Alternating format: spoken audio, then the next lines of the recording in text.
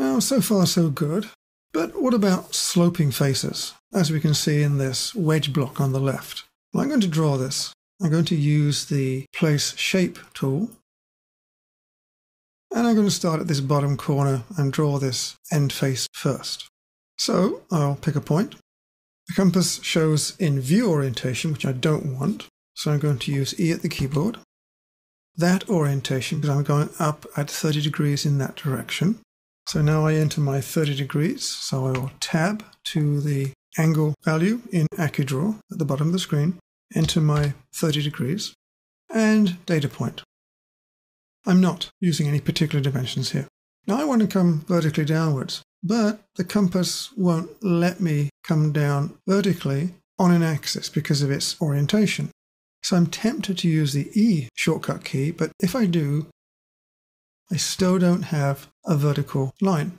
So I have to use something else. And this time I must use the F shortcut key to rotate to the front. So I hit F at the keyboard, and my compass rotates to the front orientation, which now makes sense. And now I can press Enter for Smart Lock and find that snap point, click it, and snap back to the corner. Now that would have been easier to draw elsewhere. Let me show you what I mean. I'm going to undo that. Going to tile my views. And I see my original cube there and my original cube here too. So I'm going to move that over. Now I'm going to draw this face in the front view instead. So again, I'll use the same tool.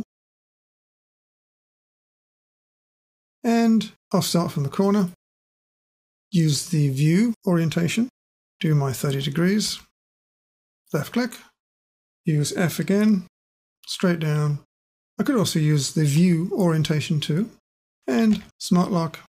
Back to there and there. And there's my face again drawn. Now it's not showing as a filled face here because I've not set this view to display as a filled face. So back to isometric. Let me move that over just a little bit out of the way. Now I'm just near the rest of it. So what I'm going to do is again use this tool. Now I'm going to go this way and place the sloping face. So I'll start here. Compass is in the wrong direction. I can use E and E. Come across this way, enter a data point. I need to go upwards at 30 degrees. So E and E. Now be a little careful here. I need 30 degrees from the horizontal, but look at the value in the angle box in AccuDraw. It's 147 degrees and change. Look at the orientation of the compass and look at the axes. I can't type 30 degrees here because it will give me entirely the wrong angle.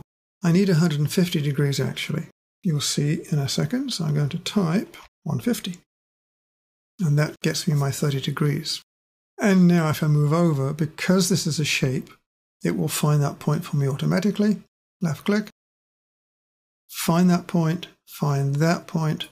and I've got my face. So a little more tricky than you might think. Try it yourself and try drawing it with a smart line too. And having done it my way, try it a different way. Start at a different corner for the sloping face and see how that changes the whole exercise.